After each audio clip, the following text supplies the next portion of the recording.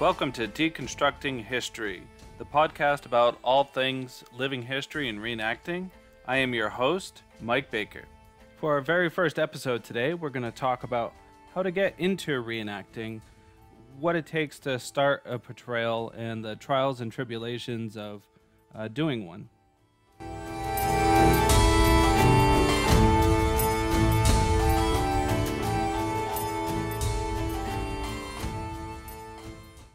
In today's episode, I'm going to be helped out by a distinguished panel of guests. You're going to hear from Andy Volpe from Legio 3 Karenica, a Roman reenacting group, as well as Carolyn Bigelow, who's another member of Legio 3 and the state historian for the Massachusetts Daughters of the American Revolution. We'll also hear from Nadim Ahmad of Iran Oud Turan and Matt Blazik of the Agincourt Soldier and the Popham Soldier, who also does the podcast How to Medieval with our final guest, Ari of the Turnip of Terror. And if you think the Turnip of Terror causes fright, I'll just let you know that there is such a thing called armored turnips in the medieval world. And because we had such wonderful long discussions with everybody, we're going to split our first episode up into 2 episodes because we do cover a lot of ground. And without further ado, on to our questions and our guests. Starting with Ari, how did everybody get their start in reenacting and living history? So I've always been really interested in fantasy. When I was a kid, I read a lot of fantasy, and it was a lot of sword and sorcery fantasy in addition to sci-fi. And so I've always had this peripheral interest in medieval stuff as well as history in general. You'd go into a modern world civilization class in high school, and I'd know all the names of all the pieces of the armor, but I couldn't remember anything else from the lesson because I wasn't paying attention, because I was focusing on the things I actually liked.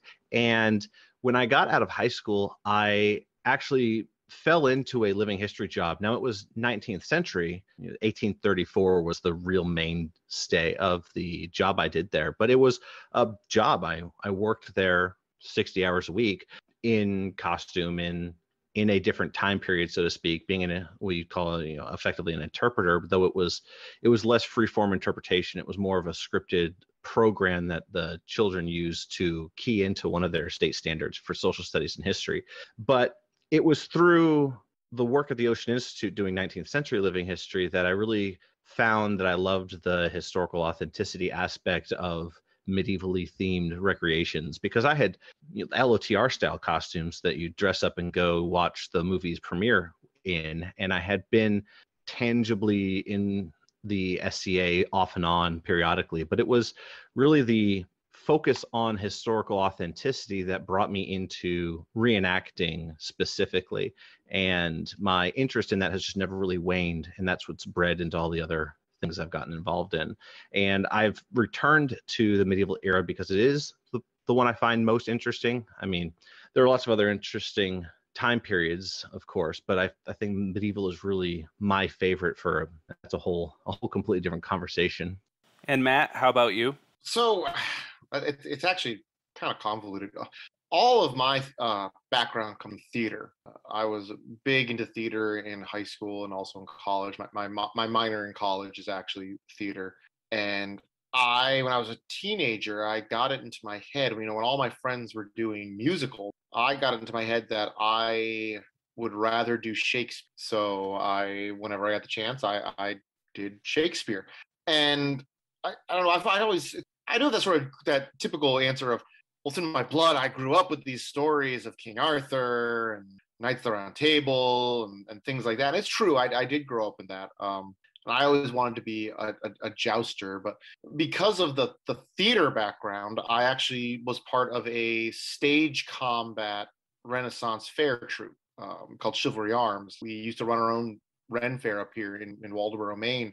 This was 20 years ago, or probably even closer to 25 years ago now. So I started that medieval from that theatrical side of it, being fantasy fair, medieval-ish. And I then joined in college. I joined the SCA, as a lot of us do. But when I joined it, I said to myself, this is an educational organization. So I got to do this right. Little did I know what the SCA actually is and is about.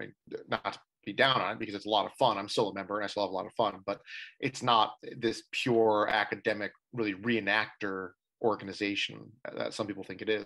But that's what I thought it was. That's how I sort of approached it, is if I'm going to do this, I'm going to do it right. I'm going to be historical. I'm going to be accurate as I possibly can. So luckily, at the time, I was actually an English major at the University of Southern Maine. And I was sort of focusing on, medieval and Renaissance literature at the time. So I took a couple of history classes as well, well-rounded. And I really learned through being the English major and then taking those history classes of how you can analyze text. So when I started analyzing these, medieval and Renaissance texts that I had to read for school, I would then sort of follow it up by actually researching the history behind it. They would talk about certain things of clothing that I didn't know what they were. So I would go digging for what those were, what events, what really happened in these events, like in Henry V, Shakespeare's Henry V, what really happened, what really went on. And I found in doing that, trying to make, get a better understanding of what I was reading about in these plays and literature, I found that the real stories were even more fascinating than the propaganda about it. So I learned that I really did have a love of history and real history and learning about history and sharing that love of history. And that's when I really decided, that I want to be a reenactor, or if not even a reenactor, a living history interpreter. And I want to learn about these time periods and really try to interpret what their life was and how they went about it. So that's really how I got involved in all of this. I mean, a lot of the stuff I do on my own. I'm not really part of a reenacting group because nobody up around here really does the time period that I do. I've had talks with friends about trying to start one, maybe, but it hasn't really panned out. So yeah, a lot of it I do it like as a living history interpreter, just on my own, trying to just better understand. And once I feel that I have a better understanding, try to share it with others so they can better understand too. Caroline? Well, I started when I was still living in Colorado, and I've always really been interested in Greek and Roman history, specifically the mythology. I loved the myths about the stars. My father had told me them when I was really young, and was a huge fan of Hercules' The Legendary Journeys, Young Hercules and Xena. And so I went about looking at Renaissance festivals for different kinds of reenactors. And there were no Greek reenactors back, in the early 2000s, at least not in my part of Colorado. But I did find some Romans, and I said, well, the Romans love the Greeks, so I would love to join you guys. And I did. I was the only woman in that group. But I still had a lot of fun. It was kind of interesting being the only woman in a group of, at that time, about 10 guys. So it's kind of been consistently inconsistent about reenacting since then. And how about you, Andy? All right. So I started doing the reenacting thing through the Higgins Armory Museum, which I kind of a double whammy. I started as the on the staff of the overnight program where the Cub Scouts will come in and we'd feed them pizza, take them a tour through the museum, do an arms and armor presentation, and then they'd roll out blankets and stuff and sleep in the quest gallery. And I did that for a couple months. And back in high school, you couldn't have paid me to do a presentation in front of the class. And then all of a sudden, add a couple swords to the mix, and I was like, okay, I think I might like this. And around the same time, I started joining what became the Higgins Armory Sword Guild, where we researched and demonstrated to the public 16th and 16th century mostly arms and armor, sword play, swords, halberds, basically any of the weapons that showed up in the manuals. We tried to get replicas of them and then try to show it to the public of what we were reading. And I did that for a couple of years. And then I also at the same time they had a Roman arms and armor presentation, but it wasn't, the guy who was doing it wasn't wearing the armor because he had a really bad back and stuff like that. And they came to me and said, well, you really like doing the arms and armor programs. How would you like to wear the armor and actually do the presentation? And I'm like, sure, let's do it. And I started that around 2001, 2002, and I've been doing it ever since. And, the first 2 or 3 years of doing it, I was like, oh yeah, I'm only going to do Roman. That's the only period I'm ever going to do. And maybe about 3 years after that, I ended up in like 4 more groups. So there we go. Now I'm in control of the Third Legion Karenika. We've been doing programs with Higgins Armory, and now that the collection and everything moved over to the Worcester Art Museum, we've been doing programs there for since that got moved over around 2013.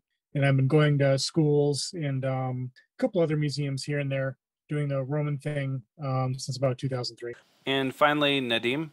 Oh, it's kind of something I always wanted to do, but I didn't realize it was a thing that people actually did until. So in university, I was part of the Archery Society, and a few guys in the Archery Society were also in the Reenactment Society. So I tagged along with them for a few sessions. I was mainly interested in horse riding. So we went to some stables who were looking for riders for their newly forming Roman reenactment group. This is going to be my first time doing everything. And they explained that, you got to get your own kit and turn to trainings and do that kind of stuff. And I was like, okay, cool. But I'm not really that interested in the Romans. So I'm going to do some Sasanian stuff if that's okay. And they're like, yeah, that's fine. And that's how I got started, essentially. It's just tagging along with this historic equitation group. Now, over time, my interests have shifted from Sasanian Iran to Central Asia in the early medieval period, primarily due to the source material, because there's actual source material for Central Asia, and getting any source material for Sasanian Iran pretty impossible. So could you quickly kind of take us through your process of starting a portrayal, like sort of what goes into that for you? So when I started a portrayal, the most recent portrayal I started is the Popham soldier portrayal, the 1607 Popham colony. I did that because I realized it'd be a great way for our organization to branch out and include some Maine history, because Popham colony is fairly local to where I live in Maine. I grew up close by, going to the beaches near it.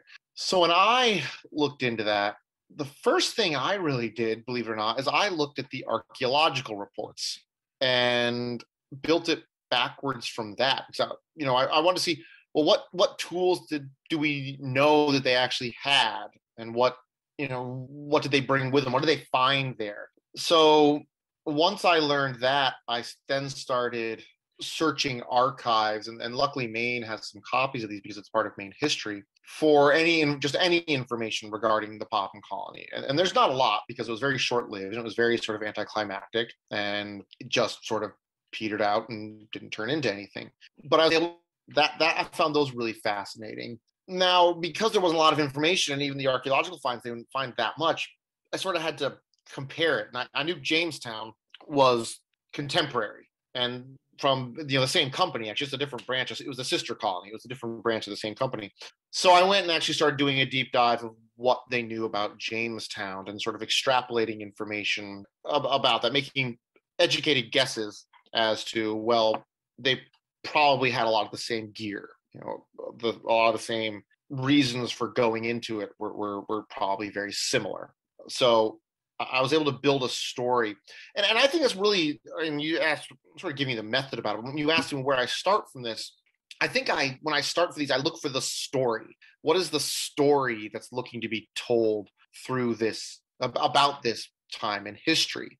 And while I don't focus, I generally do third person interpretation. I don't focus on, I'm not George Popham, the leader of the colony, or anything like that. I'm sort of the generic everyman, both for like the Popham colony, but also for the Action Court soldier. When I do that, I'm just sort of the everyman soldier of that. I'm not portraying anybody specific. But I will think it also, doing that gives people a good primer of, what to expect as a norm of what was happening. And I'm not portraying some extreme example of somebody who's very, very rich, who was part of this, who had all this weird stuff. So I look for the story, the story that can be most identified with by the people I'm trying to tell it to. And finding the story is the best way to go about guiding your research into these, because I don't really need to know about what animal husbandry methods they tried at Popham Colony, because that's not part of my story. But you have to be honest about that. If somebody asks you, it's like, well, did they breed farm animals? I'll be like, I don't know. They may have tried, but I don't really know how they went about that. But I might be able to find out for you if I do some digging or talk to some people. They could probably help with that. So a lot of this is sort of, I approach it with a certain level of academic honesty and integrity of you got to be purposely honest of what you don't know and what you're sort of extrapolating from lots of different information. Well, I came to my current impression, I kind of slid into it. I started at about a half a generation before and then settled into where I am now. The real reason I chose the late 14th century, early 15th century was entirely because I liked the way armor of that era looks. It's very transitional. I like to think of it as, think of those wonky tanks in World War I where you took a tractor and put armor on it and a big gun and, hey, look, you have a tank, but you didn't really know how to make a tank yet. I found that there's that sense of we're figuring it out when it comes to plate armor. Late 15th century armor is gorgeous. It's the knight in shining armor. It's the apex of plate armor, but it's also a little too refined. I like to think of it as the original trilogy versus Phantom Menace. You've got these incredibly polished, shiny, finished Naboo cruisers, and they're not Star Warsy to me. The open panel, you see the guts of the X-Wing, is Star Warsy to me. And the late 14th century, when you're starting to have this combination between what was previously a full male outfit but not quite a full plate outfit. And it's this good hybridization between the two. And there's lots of exposed mail, and there's plates, and some of the plates are large and fully encompassing because the technology has developed, but not all of it because they haven't applied it to everywhere. And they haven't developed large sweeping pauldrons. So you still have these floating rondels. And there's just a lot of interplay between two real defining features in medieval pre-gunpowder armor, which is you've got on the one end of the spectrum your fully articulated, all-encompassing plate, and previous to that you have your fully from head to toe mail. And both of those, I don't know, I like the blend between the two. And then I eventually started just developing a impression around the time period that I wanted. So I started 1396, and the reasons for that specific date are because of a gap in historical record based off of who was, we know for a fact who was the sheriff of Cheshire for most of medieval England's history, but there's a gap where in 1396 there's no recorded name for who was filling that position. And so I started my impression saying 1396, that my impression could be the sheriff of Cheshire as a gentry impression. However, my interests in the history surrounding the Battle of Agincourt, which, obviously everyone loves and gravitates towards, and the fact that some of the elements of that sort of combination Mad Maxy plate that also has a little more of these advanced features that make it look a little more upscale, but still has that blending of older style armor pieces, pushed me sort of forward into about 1410 plus or minus. So I kind of aimed to the left and then moved up. And that's how I developed my impression entirely. I took something I really liked the look of, which was the armor. And then I started to explore the history that is authentic to that time period. And then once I started realizing that there were aspects of history from a different time period adjacent that I preferred, I slowly adjusted my impression to accommodate all of my interests without compromising by taking two things that were non-contemporaneous and mushing them together. Oh, that's a big question. The answer I would give now is probably very different to the answer I would give when I was starting or a few years ago. So right now, because we focus on Sogdiana in the early medieval period, there's actually very good pictorial evidence in the form of wall paintings, as well as pretty decent ones for most of the bits and pieces that we need. I would say the first the starting point should be the wall paintings of Penchant, because by and large the images are fairly accessible. They've been posted on multiples. even some of the less well-known ones. And for the super niche ones that aren't really published in that much detail online, you can find them usually in English language or sometimes Russian as well.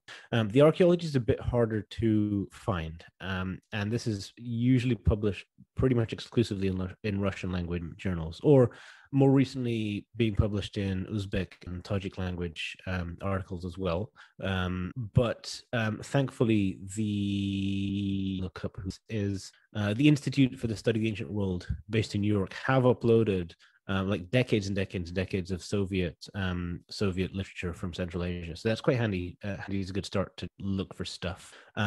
Yeah, I think start with wall paintings, because that gives you your overall schematic of how things should look, and then use the archaeology to flesh out the details. Say you have paintings of banqueters from Penjiken. Okay, well, they're wearing these specific coats. Well, we have coats like this found from here, here, here, and here. You know, they're wearing these belts. Well, they have belt plates from these archaeological contexts. They have a knife, and copy that from this site. We have a belt purse, we can copy that from this site. So it really is painting based, and we're using the archaeology to flesh out the details. I don't really use textual sources in my work unless it's something that I'm really struggling with. So for me, going as, you know, a woman, I really didn't want to do the arms and armor and be the military aspect. I've always been more interested in the common people culture and civilian life. So when I did my Roman stuff, unfortunately, there's not a whole lot of information on Roman women. I mean, there's a lot of images that you find from places like Pompeii and some frescoes, things like that, and mosaics. But, you know, in the written literature, there's not a ton. So I guess for me, I started on which class, social class I would like to go in on. And I really, at the time, didn't have the money to do high end, like, you know, the family of the empire or the emperor, that whole, you know, class. So I went more lower class, like the common people, the plebeian class, and did some research on the kind of materials that they would use, and what I could actually find in local stores. For Roman women of my rank, it would be more like wool and linen. Wool these days is hideously expensive, and the quality is more for suiting, and that's not really what I wanted. So I went for linen because it's, you know, you can find it places. It's a little more expensive than cotton, but it's really comfortable. You can find it. It comes in a bunch of colors. I looked up some patterns online. Legion 20, which is down in the Washington, D.C. area. Their website was a huge help to me. So a lot of internet research, really. And luckily, my mother's a seamstress, so she was able to guide me through a lot of the creation of my outfit. And it really just starts out with the Roman dress, the woman's dress. And then you kind of add things from there. So you can go with a pair of shoes. Now they had a lot of leather, so you go for sandals, you do belts, and Roman hairstyles. I had long hair at the time, so I was able to put it up in a bun, and, you know, that was pretty much it. So for me, it really just comes down to figuring out which kind of class of person that you want to portray, if they're going to be male or female, where they're living at the time. So if you're living in Rome, it's a warm climate, so you're going to have to dress for a warmer climate as opposed to a colder climate. And then just start making things, talking to people who are in your group and saying, hey, does this seem appropriate for what we're trying to do or not? And, you know, modifying it from there. Like, it's once you have the basis of an outfit, like for me, a dress and some sandals, you can kind of go from there, you know, start acquiring pieces here and there as you move forward. You know, try to figure out what kind of help, or either if you're helping somebody or if you're doing it yourself, try to search online for groups that are doing it, even if they're not local or in your own state. You know, that can be really difficult because sometimes either the group might be like one or two people, or they may not even be quote unquote active. They may not be going to events or doing stuff. There are some like they kind of like research societies and things like that. So they're not really interested necessarily in going out into a field event like a timeline and dressing up and doing it.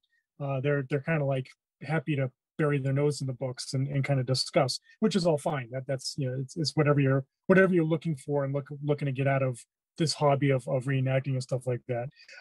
So yeah, the first thing I would kind of do is probably try to find the group, if I haven't found one already, that like got me inspired or got me interested to look at that time period and look at that portrayal and say, okay, I want to do this, and then start pegging them with questions, like, where do you start, where do you go, get a list of vendors and recommendations and vendors and makers and things like that. But also just I also highly encourage people to try making the stuff themselves, whatever they can. Competent seems at tailoring or whatever. There's plenty of people out there that can help you with that. And even like Legion 20's site, Matthew Amp did such a good job of showing kind of the bare bones aspect of it. Of this is how you get take the pattern, copy it on a paper, make paper mock-ups first, things like that, and then just try it. And if it doesn't work, don't freak out. Try it again, and try to figure out what you did wrong, and always compared to museum photos of actual artifacts if you can get a hold of that. Contact museums and things like that. Kind of lost my train of thought there.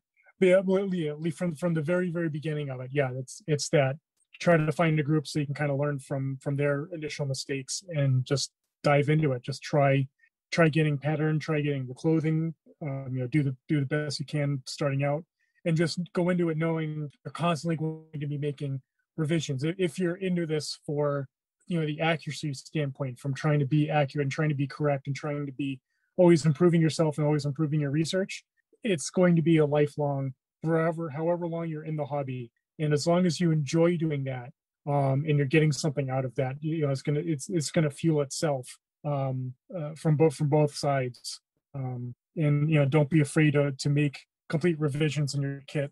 And a little bit of the humbleness too is you could start off tomorrow and think you have a fantastic kit and it's like totally accurate, and then the next year you find a book or you find a museum or you find an artifact, or the archaeologists find an artifact that says, you know what, we thought we had this right and we're completely wrong, and you kind of have to start all over again in some aspects.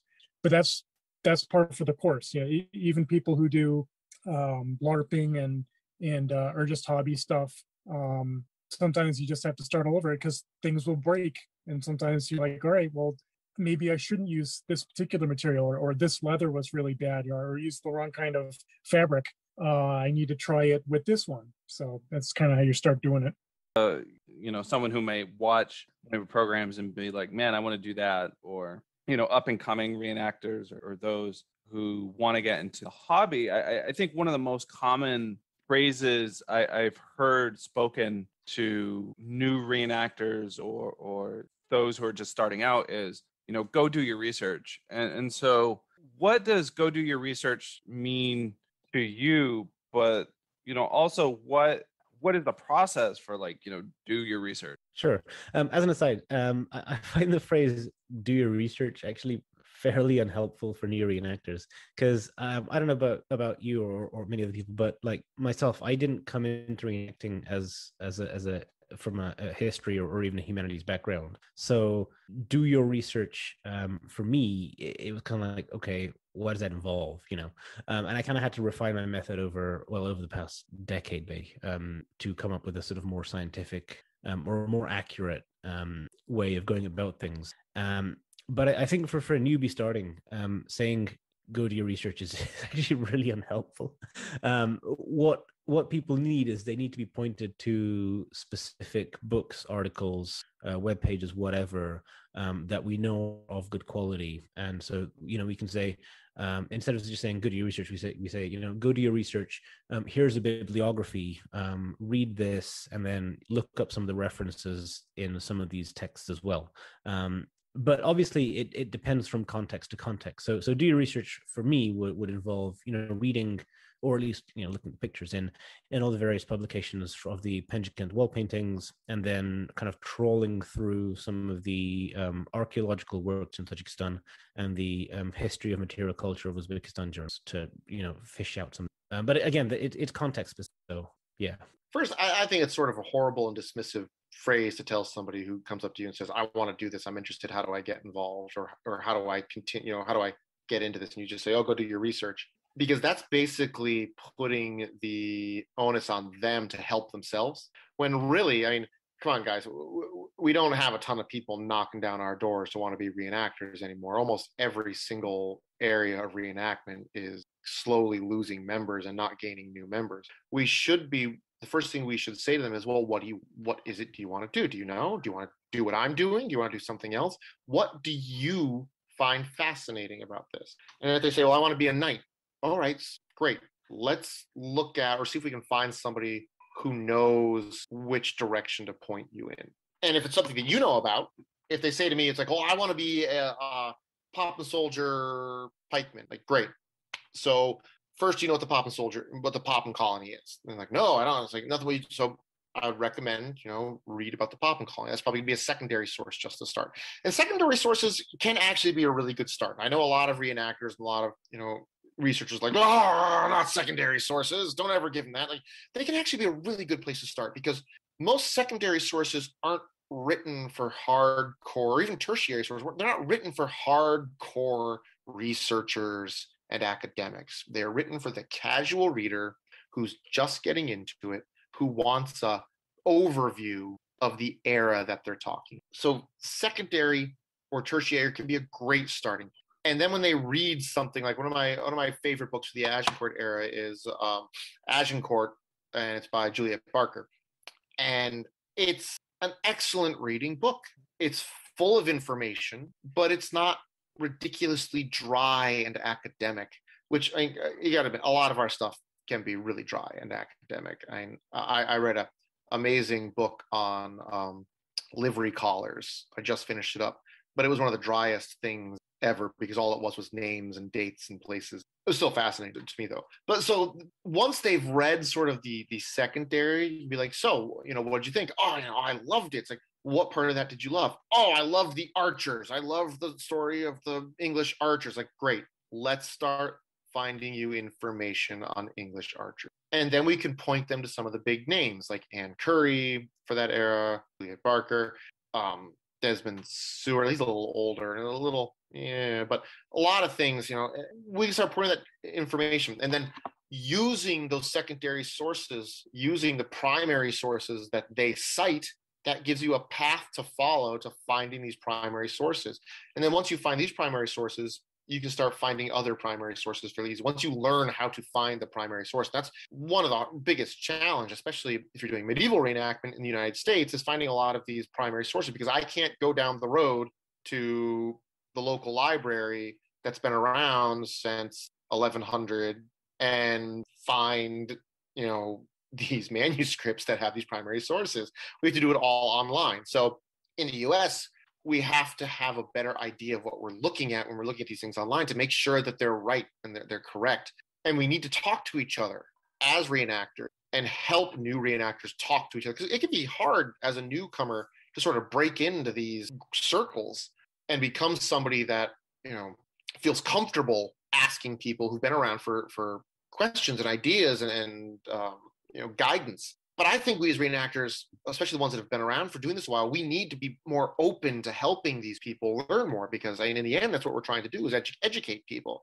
These people are just looking for a little more education than our common everyday viewer who just rolls up to the reenactment to watch us fight.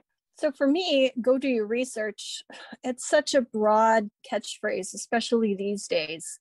And I know coming to it as a woman, it means something kind of differently. So for us, it's basically that your perspective doesn't match mine, and you're wrong. So you need to research until you see that I'm right. Whether or not that's the case, who knows? And so I use it as an opportunity to say, hey, all right, so research. Where would you like me to research? What resources are you using? How can you help me understand what your perspective is? I mean, if there's a reason for me to change my kit or something that I'm doing, I definitely will, especially look into it. But if I don't have any context as to why I need to change it and in what ways, it's not especially helpful. So, I'd ask them to kind of give me more. And if they don't, a lot of times I just discount what they say because, we're having a difference of opinion, and opinions are not facts.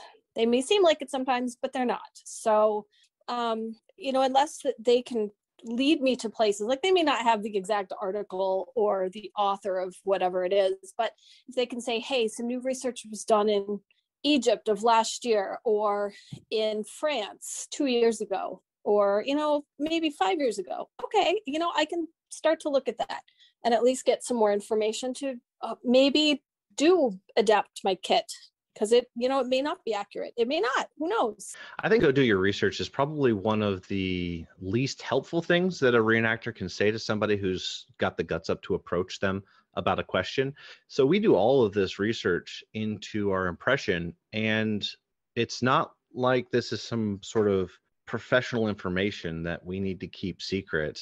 And so when someone has the guts to give you the compliment that, hey, your impression is good enough that I see you as a pseudo authority. And so when someone says, go do your research, I really find that to be an incredibly unsatisfying answer. And there's something that frustrates me when you have an impression that is good enough that someone else has seen it, admired it, respected your research as a semi-authority, and then likewise got the guts up to come and talk to you about it because they're interested in knowledge. And what does do your research really mean? Because if they knew where to look for this information, why would they have talked to you about it? They came to you because they were looking for advice. They were looking for some mentorship. They were hoping that you would help guide them through, because they respect the fact that you were able to come up to a conclusion that they found worthy of admiration. And so I don't know really how to answer that question, because go do your research doesn't really mean anything. What research do you want to do? Because what timeline are you looking to get? Now, if I receive that question, and I receive that question a little differently than some other people do, because a lot of the public information that I put out there is pan-medieval. With the Turn Up a Terror project, I try to address the medieval specific reenactment culture as a whole. And so I do a lot of content that addresses a very wide time period. So generally, I don't have the answer to a lot of people's questions in that regard, though I do have a lot of answers to the very specific narrow impression that I do from my own personal impression. And so when someone asks me a question, my goal is to guide them to the right answer. You lead a horse to water. Obviously, the rest of that adage no longer applies. So there's a lot of negative work that is involved if you go do independent research and you make mistakes. And you have to learn from those mistakes, you have to revise those mistakes. And when I say negative work, that comes in the cost of money sunk into projects that then have to be scrapped or are replaced. It comes into time. It comes into your social proof, as if you come off as knowledgeable, you have to then overcome that stigma in the future if people remember, and if it's bad enough, and you have to spend more time in research. And perhaps if you spent enough time researching the wrong thing, then you have this discouragement from the hobby as a whole, because you weren't getting out of it what you thought you were going to get into it, and spent so much time not realizing that you weren't going to get where you wanted to be in the end. How does this help the hobby as a whole, when instead, if you as a reenactor have someone who's receptive and interested in the information you have to provide for them, you help them avoid some of these mistakes in the future, and then they have a full career with which to do research that builds on top of what you've already established as worthwhile to know. And they can make new mistakes in the future that will then benefit the hobby as a whole, when those particular misconceptions that maybe are just not addressed because they haven't had the opportunity to get addressed, then become thought of and proven right or wrong, and research is done, and we all have access to that new improved information. So go to research means nothing. I would prefer to send you to someone who I know has the answer, and will talk to you about it, or send you to a repository of information where I know that answer is. So say, I never want someone to come to me, and I think I think the urge to say, go do your research is because they don't want to be the person that somebody else uses as a source. So for instance, I don't ever want someone to say, I'm wearing this hat in my impression because Ari said so. That's not good enough. No matter how proficient I become, even if I'm no doctor in medieval studies, but even if I were a doctor in medieval hats of the 14th century, I wouldn't want you to tell the public that the reason that you think this piece of equipment is appropriate to your impression and time period is because some guy on the internet who's really has a lot of social authority said so. I want you to internalize the information and be able to have personal knowledge and authority on why. So I'll tell you, I wear this hat because, and I can tell you the information I know, but I'm also going to tell you where I got that information from, because perhaps you go do some independent research of your own, and then you can say to the public, or you can say at an immersion event where you're discussing kit around the fire, you could say, well, I chose this hat specifically because of its location in this manuscript miniature and its reference in these inventories.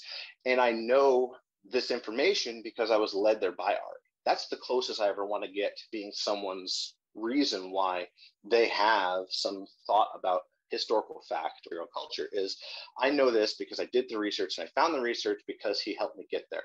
And that's how you should tell someone to go do the research. You need to bring them to the research. And if you don't know the answer to that question, and if you don't have the resources to answer that question, you should help find someone who does, because at some point, if someone asks you for help and you turn them down often enough, then we're either going to get a lot of bad impressions, or we're going to have people who could have given us great impressions leave the hobby because they don't feel included.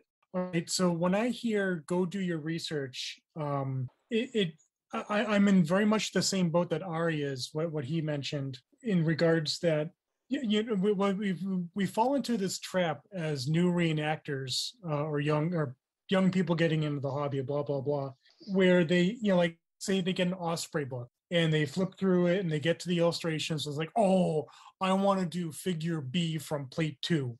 I want that. I want to do that because that looks totally badass. And that's it.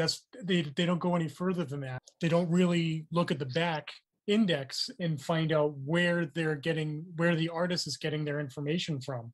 And then they might do something like hit Cult of Athena. And it's not a slander against the site or the vendors. The makers vary between really good and really horrible. And they see the first thing that looks close enough and they buy it, and then they show up at an event and it's like, that's not really what I asked you to get. I was listening to Ari earlier, and I've been trying to think about this question because Mike kind of said this to me before too, and trying to think about it leading up to this, that we're lucky with my group, the Third Legion Kyrenaika, in that we now have, I think, a pretty substantial list of references and materials that we can point to and say, all right, you want more information on this, start here, read this book here, and kind of go from there. But I'm trying to think back to when we first started. We only had so much information, and especially with ancient Roman archaeology, the research and the re-research that's been going on the last 15, 20 years has been astounding. What I thought I knew when I started in 2002 is completely different from what I do now. Very, very little of my kit really hasn't changed that much, but how I interpret it and how I talk about it has changed quite a bit.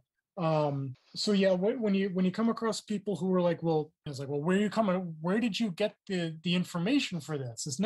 It's never trying to be insulting and saying like, well, your kit is complete crap. It's, well, where'd you come up with that? What led you to that? And they might say, well, my buddy said to get this, or the website said it was accurate. And I'm like, well, yeah, that's a pretty easy trap too. The vendors are there to make money. They're not there to help you improve your kit and be the most fantastical living historian who ever lived. That's just a utopia that doesn't exist. That is all for the first part of this episode. Tune in for the second half, where our esteemed guests will talk more about reenacting and their experiences with reenacting and living history. I am your host, Mike Baker, and this is Deconstructing History.